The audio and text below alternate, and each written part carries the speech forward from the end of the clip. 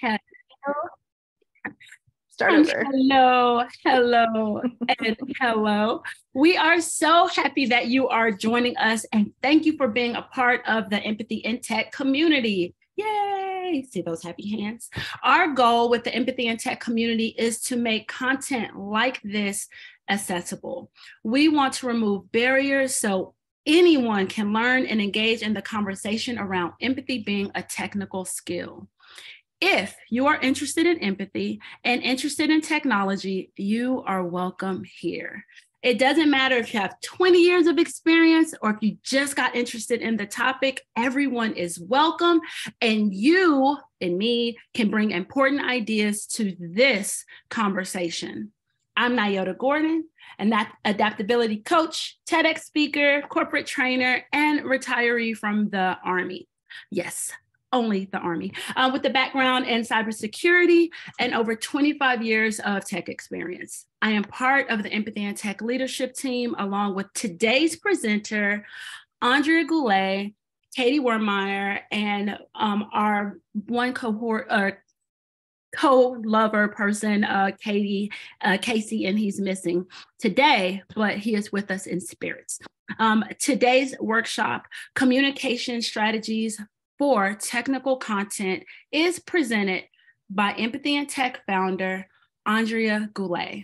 Andrea is on a mission to optimize, operationalize empathy for technologists and is the author of Empathy-Driven Software Development, coming out early next year.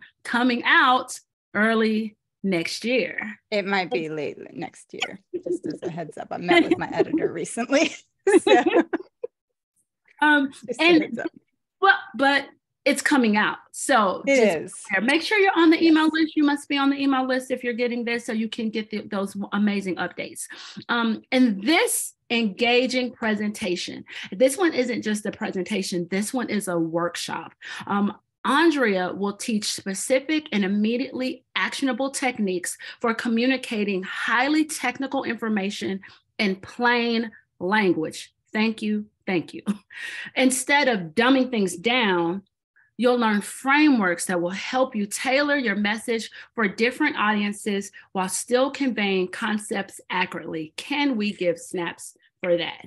And there are a few things to note. Today's event is being recorded. If you would like to stay anonymous, feel free to keep your video off, adjust your name, and we'll be monitoring the chat for any questions that may come up there. Like we said, the breakout rooms will not be recorded. And also have closed captioning turned on, so the text is adjustable in size. Just look for the live transcript button in your toolbar, wherever yours is. And the workshop will be an hour and a half, 30 minutes for a presentation, 30, and these are about, so don't pull out your timer. Don't be like that. Just about 30 minutes for a presentation, about 30 minutes to practice in small groups in the breakout rooms, and about 30 minutes to share and wrap up. Okay. The breakout rooms will be small groups with the same people for 30 minutes where you can practice. Actually take this away with you, put it in your pocket and use it in your everyday lives, that you can practice what you learn, and Andrea will be popping into each group to provide feedback. All right, isn't that awesome? And with that, may I introduce the amazing, wonderful, caring, beautiful, awesome, dynamic, intelligent Andrea. Nyota, thank you so much. Thank you everyone for taking time out of your day. I'm going to start sharing my screen. All right, can everybody see the slides? Perfect. I'm gonna hide these meeting controls. All right, and we're good. Yeah, so as Nyota said, my name's Andrea Goulet. And I wanted to start off just a little bit of my journey and kind of how I ended up in the strange kind of intersection between empathy and communication, and then also technology. So my first career, I have a degree in marketing and business communications. And my first job out of the gate was in sales. And it was funny because the way that they taught me how to sell was they gave me like a big stack of brochures. I was selling payroll services. And so they were like, oh, well, here's your little geographic region, take your car and then knock on the businesses of door, like, and just give them a brochure and tell them what you do. And I noticed that like 99 times out of 100, the brochure that I gave them went into the circular file. It was just immediately tossed. And so I was like, this is not effective at all. So I was using a database. It was called ACT. It was a customer relationship management system. And it had a lot of customizable things that weren't obvious. So I went in and I built custom templates, and then I had to add custom fields. And then I created cadences that were based on Boolean logic of like, how long had it been since I had talked to somebody? And so then I was able to create highly, highly personalized letters, because an example would be, I would say, I would capture the place where I had met them. So, and like make a note of what we talked about. And those were fields. And so it would be like, hi, first name. It was great meeting you at the Herndon Chamber of Commerce. And I enjoyed our conversation about, X, Y, and Z. But I could pull all that in really quickly. And so I just started automating things. And within 6 months, I had never sold before, but I became the #3 rep in the nation. And people were like, what the heck are you doing? So they wanted me to present on all these things. And so then I had a friend who came up to me and was like, you're actually doing something a little bit different than sales, because all of the things you're doing are really geared on the letters. Like that's the driving force of that. So what you're doing is called copywriting, which is using the written word to persuade and motivate. And so I ended up moving on and starting my own consultancy where I focused on copywriting, and really, really loved it. It was doing great. And I had gotten a good job at a large organization, but I was kind of starting to get bored. And then in 2009, I reconnected with a friend from high school. And the whole time I was copywriting, I was writing a blog about, kind of how I thought about all of these sales things. And he came up to me and goes, I hate to tell you this, but you're really not a copywriter. And you're not in sales. What you're doing is programming, because you're taking inputs. Because I would go to I had a goal where I would get 200 business cards a week, right? And so I had to shake a lot of hands and meet a lot of people to get 200 business cards a week. So, and I would take all those inputs, I would put it through. I had all these, things that it would run through, and then I would get output. And he's like, that's programming. I was like, oh, okay. And so he's like, I have a business that I want to start because I love fixing bugs and I love using agile practices, but no one will let me fix bugs at my software companies. Everybody wants me to build new features. It's like, that's really weird. And the marketing training that I had had, that the way that you succeed in business is to do something that everybody needs and no one else knows how or wants to do. And modernizing legacy seemed to fit that model very nicely. So joined forces with him, learned how to code. We're still running the business 13 years later. And then 3 years after we joined as business partners, we decided to become life partners too. So we got married. Now we have 2 kids. Just waiting for the movie to come out on that one. So, and then now I'm kind of transitioning into this new phase of my career where it's about the learnings that we had from because when I was learning how to do copywriting, I had to learn very technical applications of empathy. You can't do that job unless you know these things. So we started experimenting with adding these things like writing commit messages and, how do we use empathy while we're refactoring code? And it really made a difference. We were able to make traction on a lot of our clients where they told us that other people just couldn't.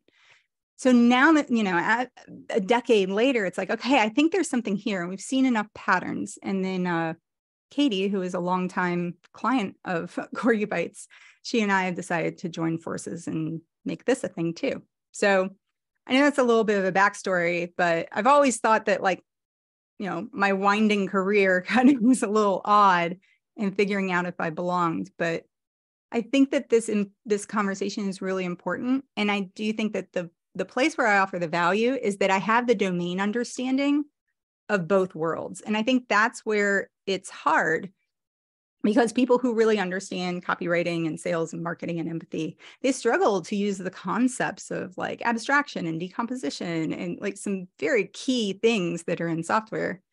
At the same time, working with so many software developers where it's like, how do I do this? And just really struggling to find that training. So what I would like to do now, that's my story. And so I'd love to have you tell your story a little bit. So you can do this in the chat. You can raise your hand and share on video if you would like. But, you know, tell us about a time maybe where you struggled to communicate some technical information, right? Maybe you had a project or an initiative where you saw that this would really make a difference, but you need to get budget for it, or you need to get some kind of approval. And what happened? What was the outcome? How did that make you feel? So it doesn't have to be super long, right? If you wanted to make it concise, but let's spend a few minutes kind of chatting about what y'all's experiences are. And this will be very awkward if no one shares.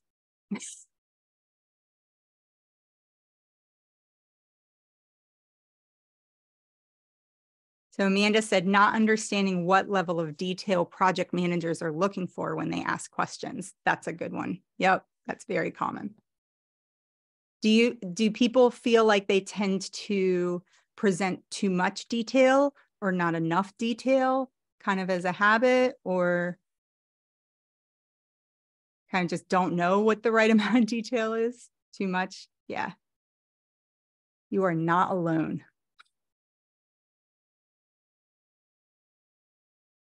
Yeah, I think I'm like Amanda. I want to tell you all the bits and all the backstory and the research and what I found and how we can use it for the greater good of this project. And I'm excited and I'm hyped, and I get a little too excited about all of the small things, because I know those small things will make a great project. And they're like, nope, I don't even know what you're talking about. And I need you to write that down in a memo. Yep. Yeah.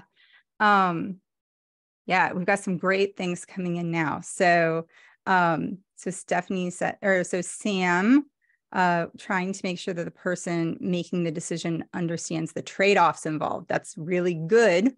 So, and the frameworks that we're going to be going over today, we're going to go over 3 frameworks because I love thinking in frameworks. And so these are things that you can just apply repeatedly based on your situation. Let's see here. We also have Stephanie. When I first entered tech, I was giving way too much detail because I didn't want to waste anything. That's really something that I hear a lot.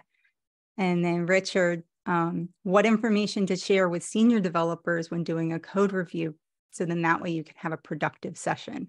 Yeah, like and I think that's the thing that everybody struggles with is like, what is the right level of information, right? And so that's something that we'll go over. Kayla says balancing, providing high level detail and being in the weeds. And it depends on your audience. And sometimes you have multiple audiences. That's exactly right. That's exactly right. So we're going to focus on that. Katie says communicating the deeply technical features of our software to our customers. And it's even more difficult with your potential customers. So yeah. And Ashley says trying to explain something seemingly simple technical information to very non-technical users in a way that it's not condescending. It's also not too much, and finding that balance between what they need to know while also including best practices to maximize the tech, but without getting into the nitty gritty. Yeah, I mean, all of this it's hard, right? Like this gets just as technical as writing software. Like There are a lot of different things that you can do to manage all of these complexities. Logan said, having a hard time conveying to other people that it's possible to have software that's easy to change and that specific techniques can help us get to a place that's better than how it is now. Oh, that is so, I feel you on that one, Logan. We run into that a lot. And then Paige says, explaining how and why to leverage containerization like Docker when recent grads of the boot camp, to recent grads who maybe haven't used it or don't understand why. Very relevant. And Logan says that's where he thinks the gap was. Sam says that when he's teaching, right, what level of detail to give to people so they really know and understand, and how to give students actionable information without overwhelming them. And Sam and I actually had an offline, like we had a DM conversation where we were talking about exactly that same thing. So that's something I'm personally struggle with too. And then Jade said, recently joined tech company as a marketing manager, and the challenge is mostly trying to understand the development team when they explain the technical concepts that you need to share on social media. And I think that's something that people overlook. A lot of times the marketing team and the engineering team can be like, the culture creates this almost like rivalry where it's like, oh, you're the business or you're the engineering team. And so that's where a lot of the empathy pieces can come in. And so, Jade, really, I can tell already that you're trying to understand, right? And that is a process and it takes time. And the jargon is immense. So there's a lot there. And then Ari says, the paradox of teaching and knowledge, the more you know about something, the harder it is to know what beginners don't know and how to teach it. Yep, we're going to touch on that a little bit. And talking to managers to figure out how to communicate why they should care about certain technical position. I mean, y'all just like wrote the whole presentation for me in this. So I think you are in the right place. Awesome. Well, yeah. So, I mean, I think I appreciate everybody taking the time to share, because I hope that this, if nothing else, helps you see that you're not alone. Like, this is an objectively hard thing to do. And so if you're struggling with it, my first thing is always give yourself some compassion. I see a lot of people just really beat themselves up that they don't have these skills or acquire these skills. But when the truth is that communication skills are virtually never taught if you have a degree in computer science. You very likely did not get this type of training. It's only in 2014 did the IEEE include a lot of these communication training into what they need to teach a software development curriculum. So part of that is like, when I was in my marketing class, I never learned how to code. And so me beating myself up and comparing myself to my partner who had been coding for 20 years and had a CS degree, like, that was hard. So be kind to yourself and just recognize you're here, you're going to learn, and this is a learnable skill. All right. So let's look at some of the impediments. What are some of the things that get in the way of effective communication? And there are a lot, but I just limited it to 4. So the first is the expert problem, which someone had mentioned. And this is a real thing, right? So the more you know about a domain, it makes you harder to empathize and communicate with the people who have less domain knowledge, because you can't remember a time when you didn't know it because it's been so ingrained. And so, and so you might use terms that, are a little bit more advanced. And, that can kind of sometimes cause people to feel like, oh, maybe I don't know enough. A good example of this is, Scott had come up to me at the high school reunion, and he has graciously allowed me to share this in public. So, he had told me that I was programming. I was like, awesome. So then we went and got some books on HTML and CSS. And I was like scoring through them. I was like, this is really cool. And I told him, I was like, I think I'm getting the hang of this programming thing. And he replied back and said, you're not programming. And my confidence just completely deflated. And I was like, I don't understand. Like, you told me I was good at programming. And he was like, well, you're using declarative languages and you're not actually instantiating an event change. So that doesn't count as programming, but you are coding.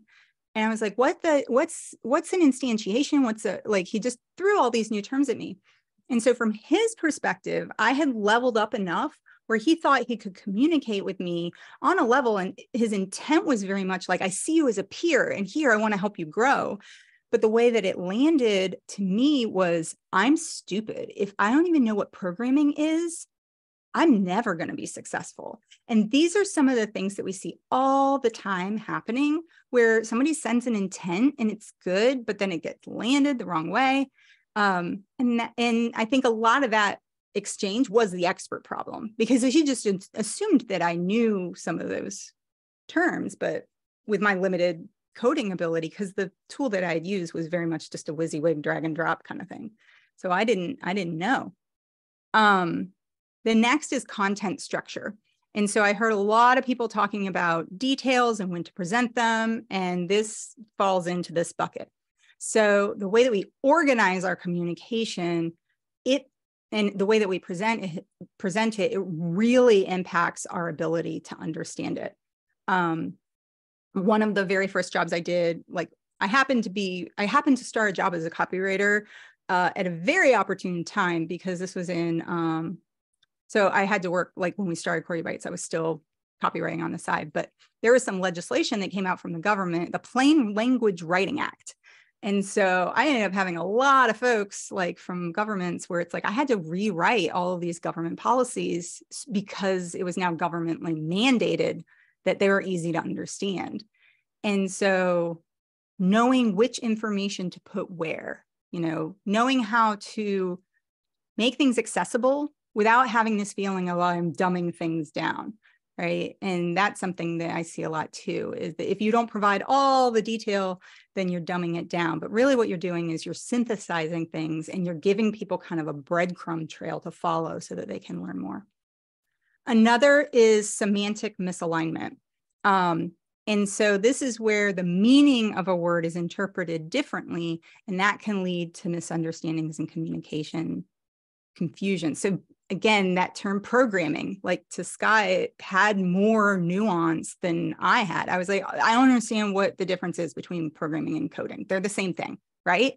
And it's no, they're not. And we got into this heated debate, and we see this all the time, right? And I'm still I'm what's an attribute and what's a property? And and so I had a lot of anxiety of whether or not I'm using the tech terminology correctly, because I feel like that's something that people get called out on. So for people who don't code, there is a lot of anxiety around that. And vice versa, because I think Scott as well, when I started talking about marketing terms and finance and business stuff, he was just oh, what is all this stuff, a ledger and a balance sheet, and I don't know. So it takes time to kind of be able to help each other, and that's where empathy and compassion can help. And then channel disruptions. So during a communication exchange, there are a lot of different failure points. Thank you, Ari. You still don't know the attribute and property. Thank you. I haven't been able to figure it out, and it's always nice when other people say that. And then, so channel disruptions, right? So if you get, let's say that you're having a really good heart-to-heart, but then your phone rings, and something happens, or something trips you up emotionally. So this is what happened with me and Scott, where I just got really defensive, and then that strained our ability to have a good conversation. So there are times where just the environmental circumstances of the situation can make it hard, right? If you're going to a concert and everything's really loud, it's gonna be really hard to have a nuanced and really sensitive conversation. So those are things you need to pay attention to. Yeah, so the channel disruptions, they're kind of like context, but they are anything that just kind of interrupts, or you can think of it as static on a television. We'll go over this in just a little bit. But noise in a system that just prevents that signal from coming through clearly. And there can be a ton of them. Some of them some of them you don't, right? If somebody just had a really bad day and then they're taking it out on you, and so you assume it's you, right? Those are all kind of different disruptions. So really what it comes down to is, the thing that I see a lot is, are you telling knowledge. Like this is where I see a lot of people who have a ton of deep domain expertise. This is like their natural place. This is where they want to go. So another opportunity that I had, which was really cool, was I worked with the Smithsonian. I got brought in on a project when the Smithsonian was doing their rebranding. And so they flew in 50 of like the top scientists in the world, and I got to do a workshop with them. And it was so, so cool. But I sat down for lunch and I heard this really interesting conversation between an astrophysicist and a biologist who studies birds. Or, I can't remember even the terminology of his specialization. I apologize. And the way they were talking, it was like they were just kind of being cordial and like, So like the person who was studying the birds was like, let me tell you all about the migration patterns of an austral bird species in South America, and started using all of these different, like really specific terminology things, and I couldn't follow it. And so then, the physicist's turn was, oh, let me tell you all about the gravitational waves around binary dwarf stars, and started using all these different terminologies. And so I was like, I'm sorry, I'm not a scientist, but I'm really curious about what you're saying. Could you help me understand what your work is? And because these were such trained professors, like scientists, they focus a lot on science communication. So what they did was, in the moment, they were able to transform that knowledge because they recognized they recognized who I was and kind of didn't have the same background. And so the person who studies birds said, oh, well, the migration patterns of birds in very specific regions of South America, it's helping us learn how climate is changing. I was like, oh, that's really important. I didn't know you could do that from studying a single species of birds in South America. That's important. And then the astrophysicists was like, yeah, and the gravity changes that we're seeing around certain star systems, they're helping us identify new planets. I was like, what? We're doing that? And so then I had the opportunity to ask for more detail. Like, how are you doing that? How does that work? But that ability to kind of transform the telling into transforming because you understand your audience, that's really the key to all of this. So if you kind of get nothing else out of this, thinking about who your audience is and being able to adapt your message to your audience, and you're still talking about the same thing, but again, it's like, what's the impact? Like what's going to make sense for me? And what's the thing that's going to really encourage the conversation to progress? So here are some common anti-patterns that I see. And a lot of them we have seen in the chat. So one that I see is highlighting the value, highlighting what you value and ignoring what other people value. Right? I see this a lot with, trying to describe. So I'll give you another story. So when Scott and I first started our company, one of the very first clients that we had, it was to help them modernize their legacy code. And Scott at the check-in, our client was kind of like, I don't understand what you're doing.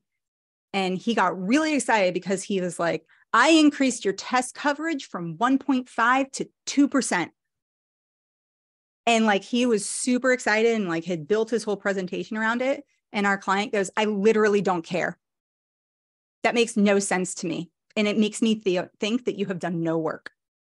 And like, we were like, So being able to identify what does your client care about, or what does your manager care about, or whoever the person that you're talking to, and being able to frame your, work in that way, or your idea in that way, that's going to help you build rapport so that you can have a good conversation. Leading with the details of an implementation instead of describing the benefits, which is the why it's important. Using jargon instead of plain language. We touched on that a bit. Failing to plan for ways that communication could break down. Like, the way I think of this is that we've got our happy path, right, with empathy and communication. We also have a lot of different corner cases and edge cases, right? And like, same thing we do in development, like, we don't just code for the happy path. We don't just assume everything is going to be perfect all the time, right? Paying attention to how things go wrong is actually how we do a lot of things right. Same thing applies here. Another is mentalizing the content for a large group instead of thinking about an individual who will be consuming your content. And as we mentioned, there can be multiple audiences, so sometimes this is hard, but you can't have empathy for a group. Like, you can't create an emotional connection and like really identify. And so that's a blocker. You're actually putting an impediment in your place. So being able to focus on one person who might be kind of an archetypal representative of the larger group, and thinking about like, okay, how is the work that I'm, writing going to be perceived to them? And then you can kind of come out and fill out if there's any edge cases. But thinking about one person instead of a group is also important. Another thing I see is the way that we structure content. People who really, really like the details, I often see like, it looks like a novel. It's just like prose, like paragraph and paragraph and paragraph. So being able to use visual elements, so headings, subheads, like think in H1s and H2s, right? Same way that we would do this, like what's an unordered list? What's a ordered list? Putting things in boxes, like those help so much, especially for people who aren't familiar, because we don't often read, especially for people who are more like their role is making decisions constantly. They don't read as much. They focus on scanning. Believing that effective communication isn't part of your job, right? So if you're a developer and you're like, that's not my job, that's marketing's job, I don't have to communicate effectively, right? You're going to have a struggle selling your ideas, right? Effective communication is part of is any role. Another is feeling like any type of persuasive writing is sleazy and gross. So, and with that, I'm just going to touch briefly on what I think of as ethical copywriting, right? Because with ethical writing, we're working to influence, but then where it crosses the line is where we move into manipulation. So influence is thinking about your audience. How might it be perceived? But manipulation is just creating the content in haste and like not really caring about how other people are going to think about it.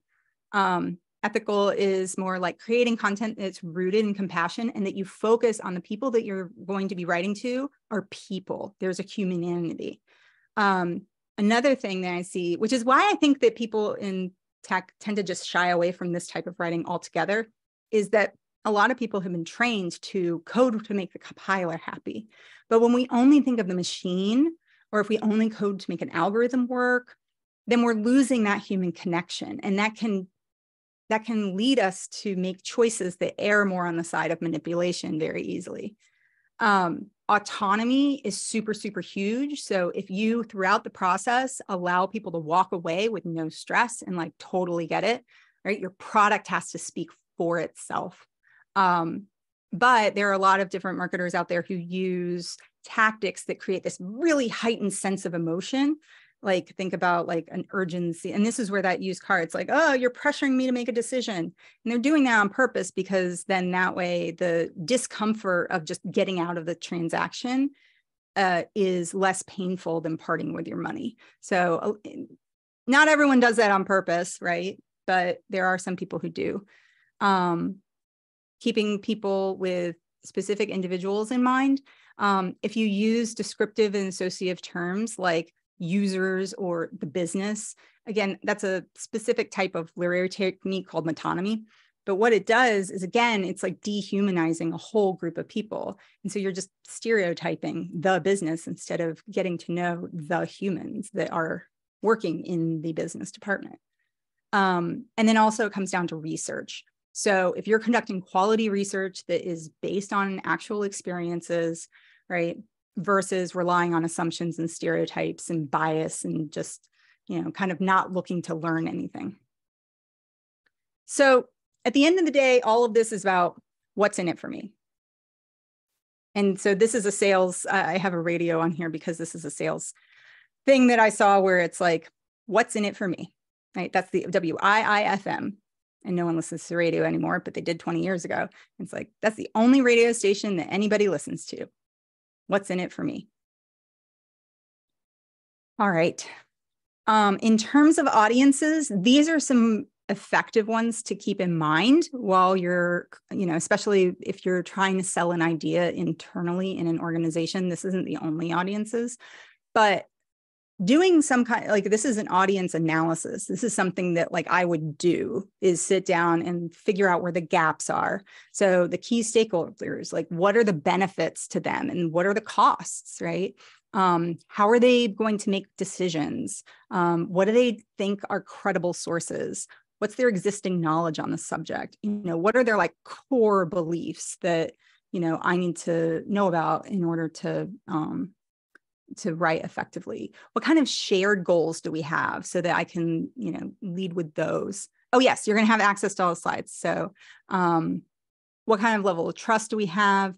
What kind of possible objections are they going to have right out the gate? And how can I plan for that? Do they have any personal traits that like, I need to know about? Like maybe they don't show a lot of emotion during, they're really hard to read. And so that can, be something that just you keep in mind. So then that way, when they are the way that they are, you don't take it personally that it was your content. And then what's the likely context? Are you going to be giving this in a large group? Is it a small room, in a one-on-one? So thinking about what that context is going to be. So some key audiences are, the key stakeholders. So these are the people who are the most influential. It can be anyone on a project, but a lot of times, like in a large organization, it's like the CEO or the department lead or, people like that. Gatekeepers. So who's somebody who can block or advance your idea? It's important to keep them in mind. Who controls the budget? That's important. So being able to write with the person in whose mind is oriented towards, are we going to get a return on investment? And a lot of times, if you can construct your content to demonstrate that it's a good use of funds, that's a huge win. Advisors, so is there anybody who's lending influence? And then implementers, so who are the people who are going to actually make this a reality? There are a few other audiences to consider. So phantom readers, so these are people who are not your intended audience, but might interact with your content. So these are things like media outlets or the general public, or, it might get brought up to an executive. So, I know that media is, again, really biased these days, but what I learned in my training was never write anything that you don't want to appear on the front page of the New York Times, right? And so just keeping that in mind as a way to kind of motivate you to double check your work, right, and think about it. Future readers, so this is important in software, right? Like the documentation or the commit messages and the artifacts that we're leaving behind, they might be useful to somebody who is hired 3 years from now that we never even meet. And then complex audiences. So there are times when there are multiple audiences. And so being able to have flexible thinking where you can integrate all of those together. So we are going to really quickly, because I think I want to be careful of time. And so we're going to go through these different strategies really quickly so that you guys can get into your groups, because I thought that I was on time and I was not. So we've got 3 different ones. So we've got ADA. So this is based on a sales framework. And this is great when you have an idea and you need to pitch it to a lot of people and you don't exactly know who the person who's going to like run with it is going to be. Then we have Zapata, which is a much lesser well-known one. And this is a really good framework for getting buy-in on a specific initiative. So if you're giving a pitch or something within your organization, this is really good. And then we have the Shannon-Weaver model. And so this is effective for interpersonal relationships. All right. So framework number 1, ADA. So we've got a kind of decision tree. So we've got a funnel here. So this is a lot of times called the sales funnel. The original one just talks about awareness, interest, decision, action in terms of the decision phase. But as I learned about all the copywriting elements, I was like, they actually kind of match up. So, the matchup of these things is kind of how I think of it. So awareness is just like, I need to capture attention, right? Like that is the thing that that is such a scarce resource. So having a tagline that's easy to say and presents the core of an idea, that's called a hook, right? And that's something that just goes, oh, okay, you exist, right? So next is interest, right? And in each phase, what we're trying to do is to get the copy and get the writing to just get somebody to move into the next phase. And not everyone will, right? Interest is where the curiosity is kind of piqued. Like, okay, I'll check out your website. Okay, I'll give you 5 minutes. Okay, walk with me in the elevator. Tell me, right? And so here, the most important thing to talk about are the benefits, like what's in it for me, right? That radio station. And then you can talk about the details later. So you're not hiding it. You're not dumbing it down. You're getting people's buy-in so that they are in a place where they can listen and really absorb all of those details. So next is decision. This is where people look at the details. They start to weigh it against alternatives. They look at budget, and they're really trying to assess, is this a good time? Is this a good project? Is this the thing we want to do? So this is where we start to talk about features. And the features are the things that back up the benefit statements. They often have, detail and specifics. So an example would be like, my computer is really fast, right? You get fast performance versus like, I have a 64 core, processor. And so it's like, I don't even know if that's a thing. I'm sorry. Like, I feel really overwhelmed and like worried. This is one of those places where I'm like, I didn't use precise language and now I feel vulnerable, but that's okay. But talking about like, this is the actual thing that it is, rather than like, this is why you're going to like it. And then finally, the action, the call to action. So that's direct language. It tells people what to do. Here's how we get started, right? Here's just an example. I'm going to not go through this right now, but this is kind of the Corgi Bites branding and kind of how we, have used this to think through. So like, we've got a hook, we've got benefits on our websites, we hit features, right? And then we've got a call to action. All right, so the next framework is called SOPATA, right? And there's kind of a full framework and then there's a shortened framework. And in this one, this is great for any type of persuasive writing. So it doesn't have to just be for work, but it's about like, how do I get an idea funded, or how do I get an idea like implemented? So the first is the subject. So that's kind of like a short title. Then the objective, what do we want to achieve? Like what is the outcome we're going for? Present situation. So like, what's the current context? Your proposal. Here's what I think we should do. And these are kind of in bullets. It's not super long. You should be able to put this on kind of like 1 or at most 2 pages. The advantages. So as Sam was talking about, like the pros and cons, you want to present that. And it gives you credibility that like, oh, you've thought through this. You're not just like throwing things, willy-nilly. And then action. So, okay, here's the next step that we need to do. And that makes it really easy for somebody who needs to digest information, like how to help them make a decision. And it can be easier when it's like, here's the next small thing that we need to do to try to get this idea rolling or to experiment. And then you can do a shortened framework, which is SPRA, not as easy to say, but here's what's going on. Here's what we should do. Here's why we should do it. And here's how we get started. So, and then here's another example. So this is an internal project that we pitched at doing at Corgi Bites, where we wanted to augment some of our consulting with internal building an internal product. And that's like a big decision. So, here's kind of how we walked through that. And then the last one is the Shannon-Weaver model of a general communication system. And some of you may find this to be familiar, because Shannon-Weaver, so Claude Shannon was the person who actually coined the term BIT. And he was the person who was like, you know what, we could test digital systems by, using this thing called Boolean algebra, right? So before you had to manually test all these things. So this was in the 30s.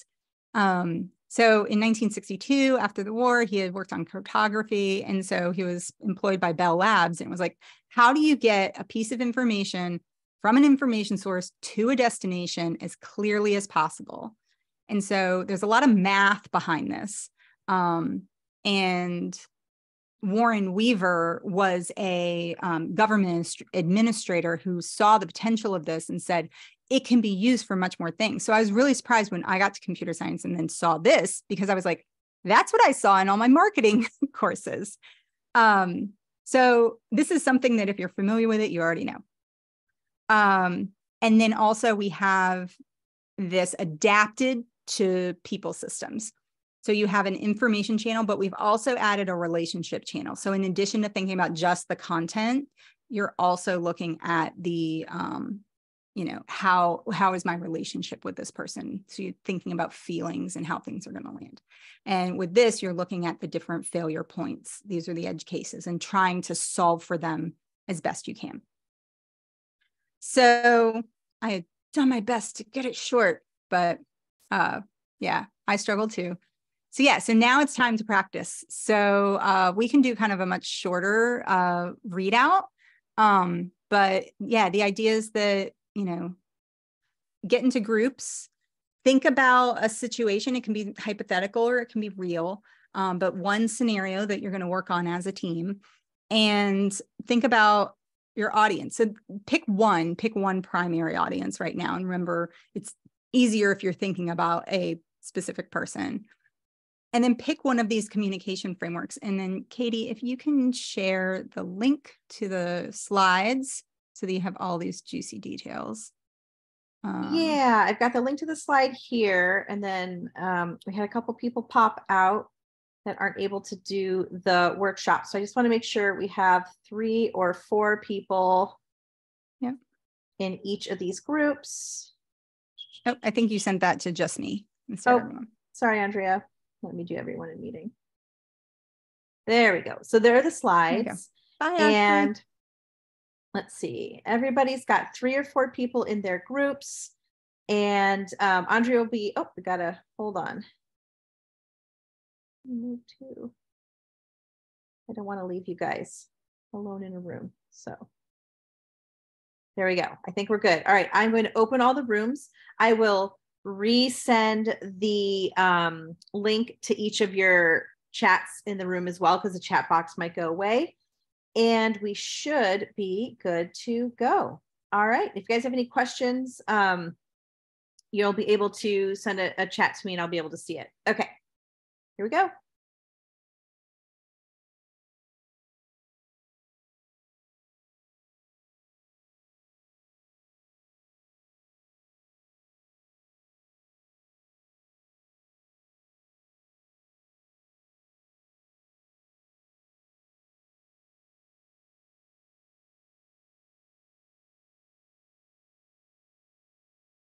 Sorry, I ran over. Oh, that's okay. So I'm looking at this right now and it looks like we still have 6 people that haven't joined the rooms yet. Okay. And there is one room with only 2 people. I haven't joined the room. Nyota, do you want to go join a room to fill the 2 people room? Can I assign you to a room with only 2 people? Yes, you do, Nyota. You will be amazing in there. I wanted what I wanted to say, and I don't know if it's, one of the things I was concerned about, because, the program I was telling you about, Katie, is that it's a computer science program. And that's not my jam. Right. And so I was like, I just basically wanted to get some free coaching, but there you go. But I can slide over. It's okay. I think I might just mention in here. I think the rooms with just 2 people are fine. I think so. Yeah. And it looks like a bunch of people popped out. Oh man, somebody popped out. I wanted to stay in. Because you could consolidate, right? But they're probably already talking at this point. Oh, yeah. You just snatch them out the room. Yeah, and they'll be like, "Where am I going?" Yeah, so it's okay. We've got, as long as there's even 2 people, it's great. Yeah. I don't know that I'm able to breakout rooms. There we go. So the only unassigned are you 2, Andrea and Nyota. Yeah, keep me unassigned so that I can jump through. And then Carmen and that's it, or haven't joined. So we're pretty good. So Andrea, maybe if you can pop into room 2 first, since there's only 2 people in there. Mm-hmm. But although Sam is in there, so I'm sure it's fine. That would be useful. Oh, and room 4 also has 2 people. Mm-hmm. So Yeah. maybe pop in there first. I'm going to give it just a few minutes so everybody can like get to know each other a little bit. Yeah. So I'm feeling Richard, right? But I really like his energy. Like he really seems like, no, just very inquisitive. Like I think like he just joined the Discord. Yeah. Oh, awesome. Yeah. Yeah, I think we really see like, oh, hold on. Let me pause recording. Yeah. Recorded. Let's see here.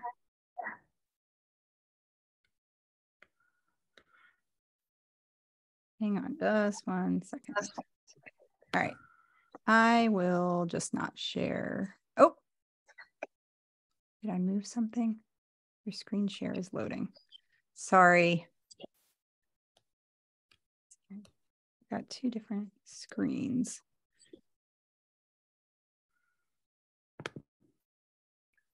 All right. I'm just going to share and you all see the PDF. So, and that will be one of the sayings that when I worked in advertising was, it's not just good, it's good enough. So, all right. So let's see if that makes it bigger. Yeah, so here are just some of the prompts that I had to just kind of chat. So again, kind of feel free to post this in the chat or to share in, raise your hand and share towards the larger group. There are a lot of different ways, but just kind of thinking about like, what was this like? And did anything surprise you? Did you have a big takeaway? And you don't have to answer all of these. These are just prompts. But yeah, just thinking about how might you use these ideas, in your work.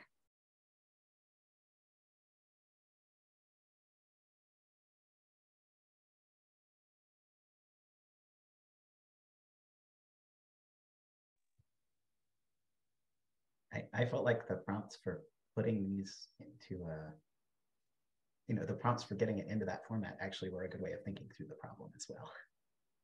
Like it helped us come up with ideas. Okay, good.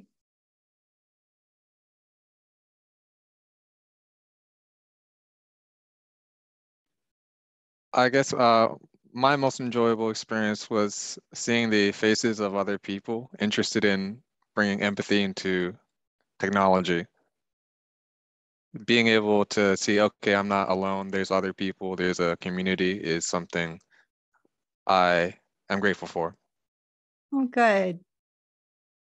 Yeah, there's a lot of people who really want to make a change. And I think that's something we hear very consistently at these events. And yeah, you're not alone. There's a lot of people who are excited about making the tech world more compassionate. So glad you're here. Hannah said that it was nice to get familiar with frameworks for discussing problems, especially seeing where I sort of use these already, but you didn't have a word for it. Good. Sometimes just knowing that like there's like a concrete thing like can help you feel less of a like, oh, I'm just operating off of intuition. I don't know. Is this really going to work? And then it's like, no, someone has researched this. Yes. Like, I know I always feel more comfortable there. And Amanda said, putting words to communication breakdown points is so important. Yeah. Yeah. I really like that there's 3 different opportunities where you have like your persuasive style, or you have communicating externally, or you have communicating across departments. We're redoing our branding and style guide right now at Camera Bits, and I might put some of this in, like use these frameworks when you're building out communication around technical writing and stuff, because our customers are savvy, but sometimes we think they're more savvy than they are. And so we need to be able to accommodate for a very wide swath of technical capabilities. And this would be incredibly helpful just to have this framework. And I believe Logan said, having the guidelines in place will actually help you better express and like, work through the problem. Whereas if you're just sort of organically doing it on a brainstorm, it's not as useful. Yeah. My dad likes to joke because so he learned Zapata at like an IBM conference in the early 80s. And when I went to look it up, it's not something that's typically used, but he told me that anytime like I struggled with an English paper or something, that he would go through that framework for me. And he's like, well, yeah, that's why you just became a really good writer and really persuasive, and why you felt it was easy, because you've been learning this framework since you were 8. Like, I was like, huh.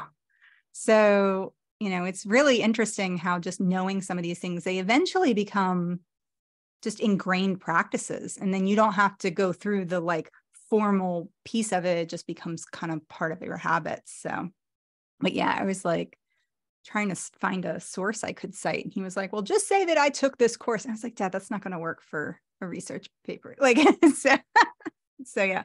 So the Zapata one is the one that you will find the least amount in. But yeah. I just want to give a 3-minute warning until we're done with the event. We oftentimes stick around and just kind of chat. So if you have the ability to stick around and you want to stick around, we'll be here. But yeah, I just want to make sure anybody else says what they want to say, but also respect everybody's time. Yep. And then I think just the last thing is that if y'all want to get in touch with me, here is how to do that. So there's 4. Oh, my video just did this weird thing. So there's 4 different places. So heartware.dev, that's the company Katie and I work on, or that we just founded last year. So that's empathy training, speaking, and book updates. Corgi Bytes is if you have software and you like having it remodeled. If you like mending software in general, legacycode.rocks is a great community to go there. And we have a podcast there too. And then our community for compassionate technologists is Empathy in Tech. We have a Discord channel that I've been personally trying to get better at.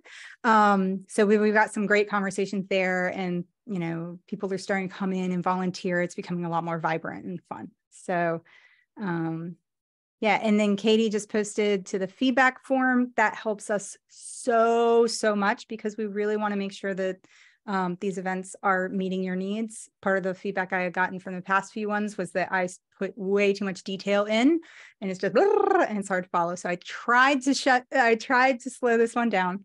But if it was still too fast, let me know. So we read that. So. All right. Anything? We have more found.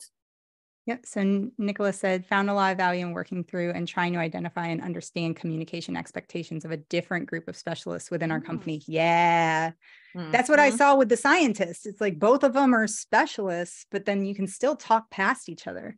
Yeah. And how to reframe information delivery to meet some of that expectations. Yeah. And it's like, it's just that flexible thinking, right? Being able to look at things from different sides. So.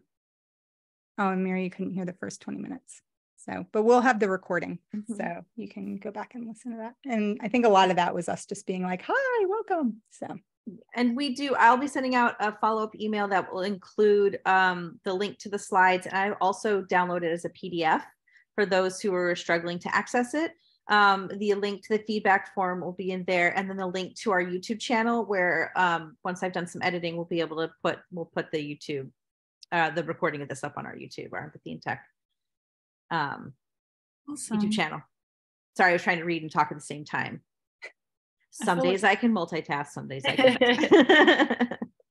Okay, so we'll wrap this up really quickly.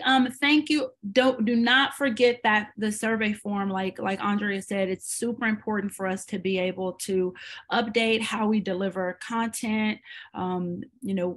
How you all want to receive. And so it's very important that you fill out that form, just so we can because that's part of being empathetic. We care about this community. We care about you. So help us to better serve you all. And that form really does help. And so thank you so much for attending this workshop today. If you are not part of the Empathy in Tech community, please find us on Discord, join us, communicate with us. You don't have to wait until we have these events. And if you want more information, it can be found at empathyintech.com, empathyintech.com. Andrea has already put all of the ways to reach out to her. And like Katie said, you'll get this information in the email. If you registered, you'll be able to find this after some cleanup and dusting on YouTube. And Andrea, do you have anything else to add? I know you do. You got some. Y'all are awesome. And I just love that these events are so vibrant and it feels like a community, and it feels like, you know, I think like you said, Richard, it's just like, it's nice to connect with people who are really in this and really care and really want to get better. So, and that's the thing that keeps me motivated. And I'm just so grateful to meet so many other people. So, yeah. Yeah, I know Andrea was considering, you know, turning this into, you know, not just this, but she has some courses where you can kind of, you know, build these skills for yourself. Andrea, do you want to share, you know, something? Yeah, I mean, so Katie and I are working on our self-paced courses for hardware. We were going to do some live events that kind of ended up being hard because the way we had structured it was hard for people to take that much time off. So we're going to turn them into self-paced courses. The first one is an introduction to technical empathy, where I kind of describe empathy. I've got some frameworks there. Next we have, and I think this will probably be our next one. And then in the meantime, I think Katie and I we might do a day long of this. So then we really get a lot of time. That was one of the things I noticed, is that people wanted more time. So we'll see how that goes. But yeah, all sorts of good stuff going on.